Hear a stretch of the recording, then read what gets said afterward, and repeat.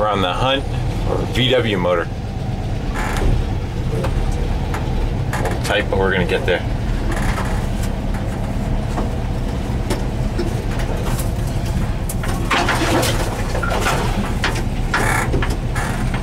No trailer queen here.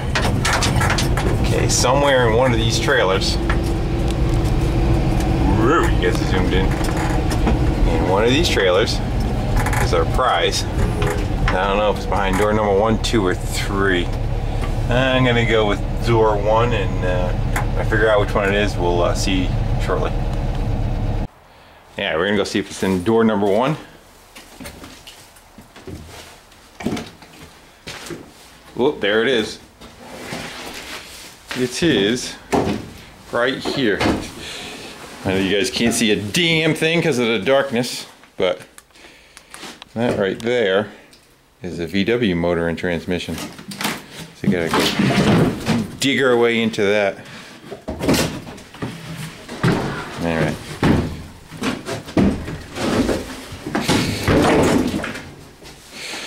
Yeah, we're gonna have to split that engine and transmission. Got a new muffler on it. Got a Beetle muffler on it. Alright. Gonna make a hole. Alright, that. We need to get separated from that.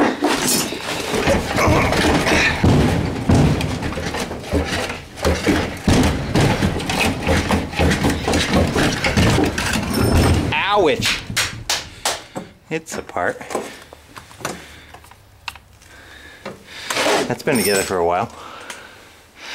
Now the easy part, we gotta get that way the hell out there to the truck.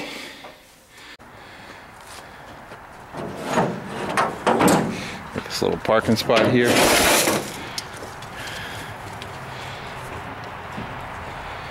That's why it pays to have big friends.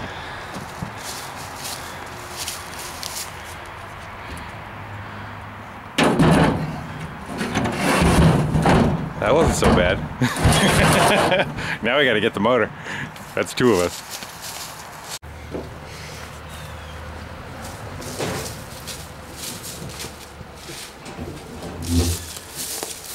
I'll let you guys look straight in.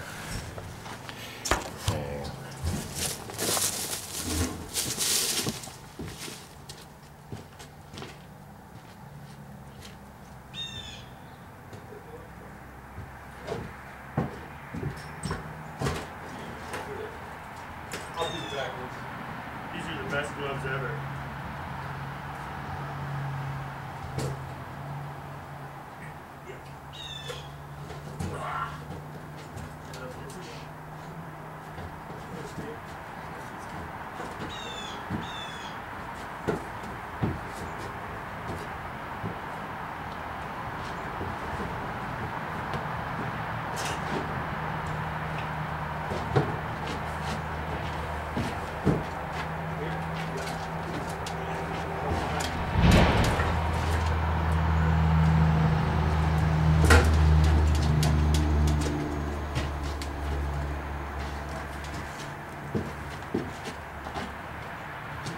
It's not a D8. V6.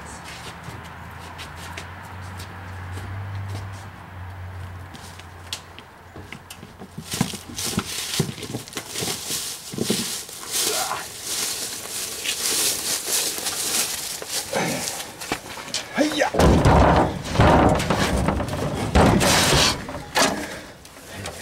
Go on your side.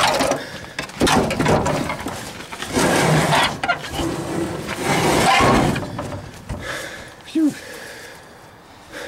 Right. Now we can see it in the daylight. Got a nice purdy new muffler on it.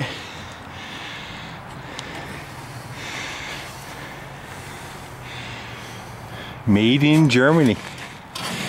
Not even a piece of crap. And the code on the motor is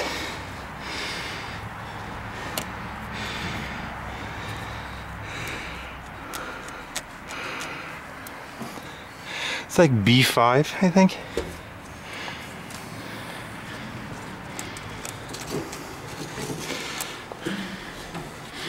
How am I gonna do it?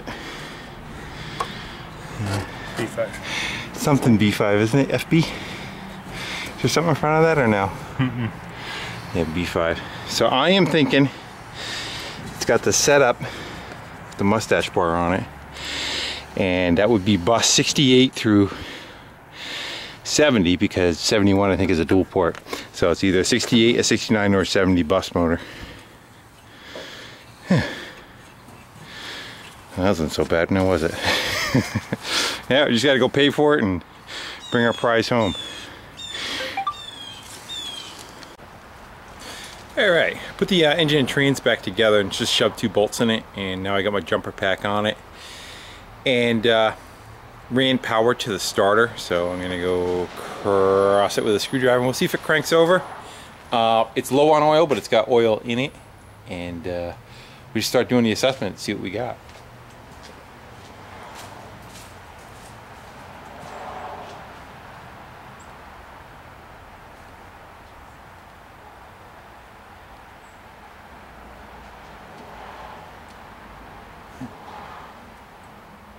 You got nothing. Pack's not on. Here we go.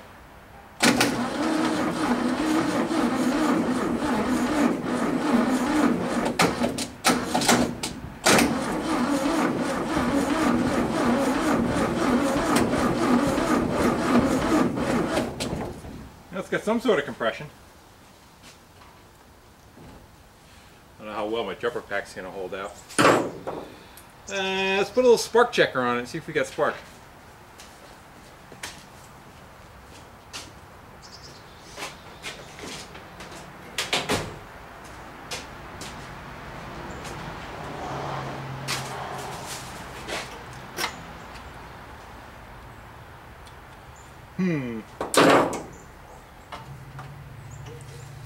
Spark checker won't go on that style of plug. I'm gonna go get a spark plug socket. We'll pop that out of there and see what we got.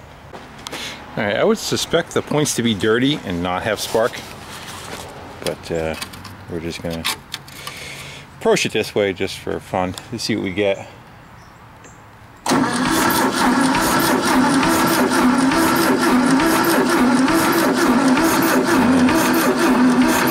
I don't see nothing. So I'm gonna go pop the cap open and we'll look inside there.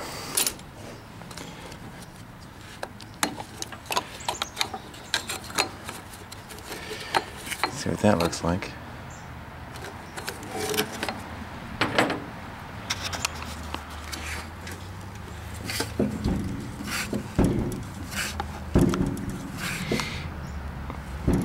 Doesn't look like they're opening.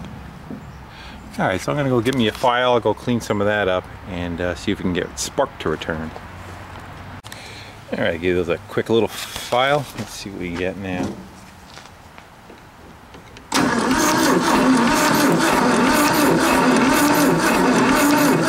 That works for me. Sparking. I might just dump a little fuel in it, see if it just goes and runs and dies. It doesn't seem tight at all, so I'm not that worried about putting oil down the cylinders, but we'll put some 2-stroke gas in it just for a little bit of lube. And we'll get that plug back in there and get some fuel down the throat, see if it sputters. 2-stroke. Good stuff. Alright, so we'll give that a little tickle down the carb. And dump some in the float ball too. See what we get.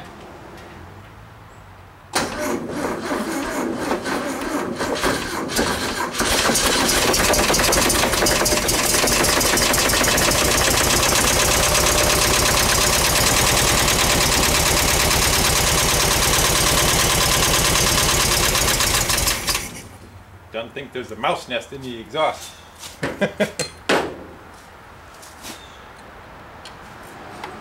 Sounded a little clunky when it started. Battery back off. I'm gonna dump some oil in it. I know it's low, but it's still reading on the stick. I'm gonna dump some oil in it and run it a little bit, and we'll see if we can get it to run a little bit. Maybe I'll pull the top off that carb and see what the inside of that looks like, and maybe you can put it on a jug. you can keep it running. Alright, back in a minute. Alright, I didn't clean the carb up, but as you can see over there is a gas can going down to it. I figure we're just going to go for it, see what happens.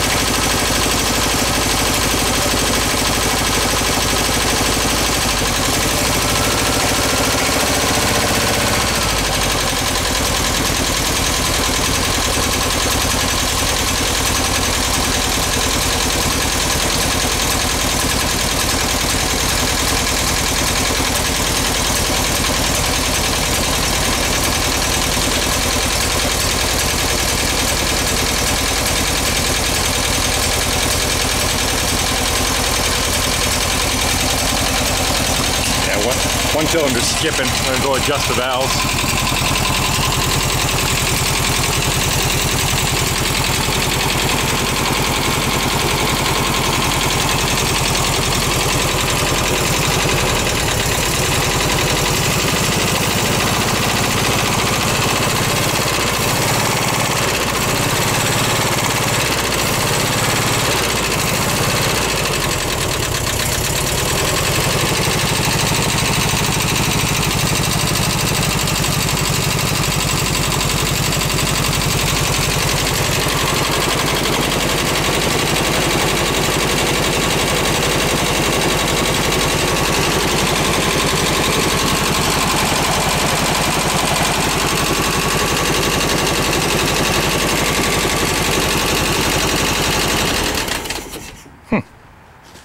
Yeah, I can't complain about that.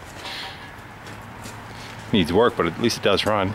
So I'm going to go adjust the valves real quick and see if it will kind of smooth out a little bit and maybe regain a little bit more composure. You can hear one cylinder skipping a beat, you know. Plus everything on, all the tune-up parts are absolutely dust. Nothing is, the fuel line just wants to turn into, you know, that's the fuel line. Everything on it is, I would say this thing's been sitting at least 20 years, you know. It's pretty much turned back into carbon. So that's good though. It's I would figure that they probably removed it from a rusty bus and didn't want, you know, if it was the motor was junk, they wouldn't have went through the trouble of pulling out and saving it. So that's what I was figuring. And I knew I was able to turn it by hand from the pulley when I looked at it about 6 months ago. Alright, I'm going to go adjust the valves and see if we can get that thing to kind of purr a little bit better. Be back. Hey, just the valves on the other side. And this is the notorious cylinder that gets hot all the time. And the intake valve's got some play. The exhaust valve is tight though.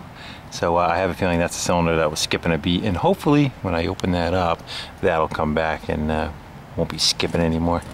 We'll see how that one is too. But worst case scenario, I do have some single port cylinder heads, and this is a 1600, not a 1500. Buses got a, they got the bigger motors before the Bugs did. So back then, I think the Beetles had a 15, and then again the buses have the 16. So let's go crack them loose and put some play in it, put the valve covers back on, and we'll spin it up one more time and see if it sounds any better. All right, there was 3 valves that were tight on this side, so hopefully that should cure our issues, and hopefully it didn't do too much damage to it, because sometimes when they have tight valves they actually burn the valves. So let's see if we can fire this thing up again. Where's my ratty screwdriver? There's my ratty screwdriver. Everything look out of harm's way. And let's give her.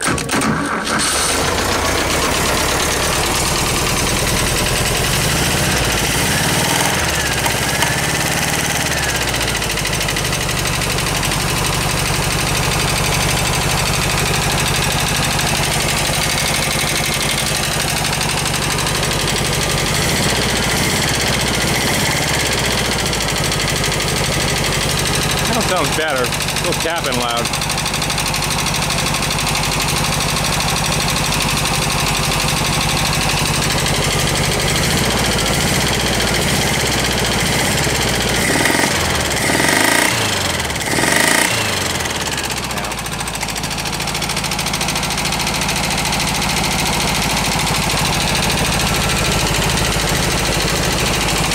Judging by the way that's popping through the carb, as a burnt valve. You can hear it kind of kicking in though.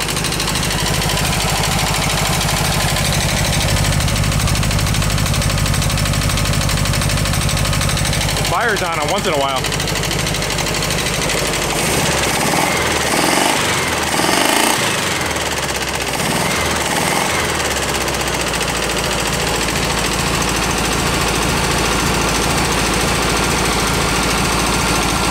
Yeah, it's trying.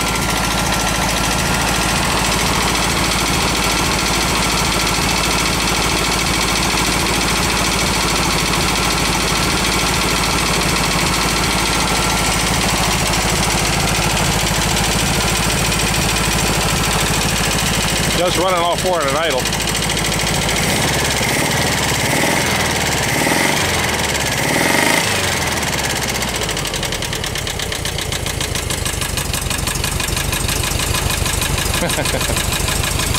Well, I'm gonna go get a compression test gauge and go run and do a compression test and see how it is. But in general, there's enough to work with to use as a good motor. I got parts and pieces, but you know, it has all the tins, the generator, the carburetor, and voltage regulator, exhaust, heater boxes, all the stuff that I need to put a motor together. And stay tuned because there's a reason for this. But I'll share that with you a little bit later in the week. All right, I went around with a test light, as you can see there, and you stab each cylinder, and each cylinder should drop out as you short it out. And number 4 wasn't doing anything, so I stuck the compression gauge in number 4. And fire it back up and see what we get. That one had 2 exhaust valves, 2 valves that were tight on it.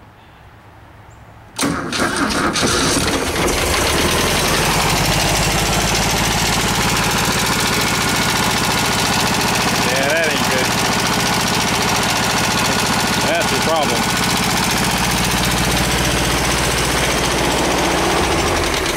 Yeah, pretty much anything under about 80, 90 pounds is not going to be enough to run that cylinder. So that's my problem right there. So we'll see if I know I got spare heads and whatnot, and it may just need a valve or 2 replaced on it, but it's good enough bones to work with.